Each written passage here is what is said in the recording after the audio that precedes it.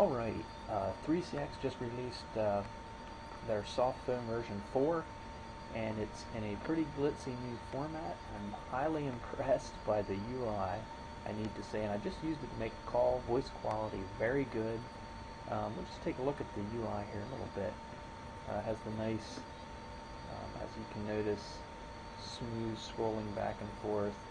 Down here we see the voicemail indicator blinking. Making a call is pretty straightforward.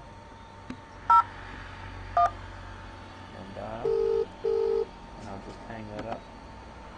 But works very, very nice. 3CX has been working on this phone for a little bit. It seems to work very straightforward. Setup has a pretty near mimic of iPhone. And if we go into here to connections, you'll notice it does pop out when you do configure the phone. But you can notice we have missed calls,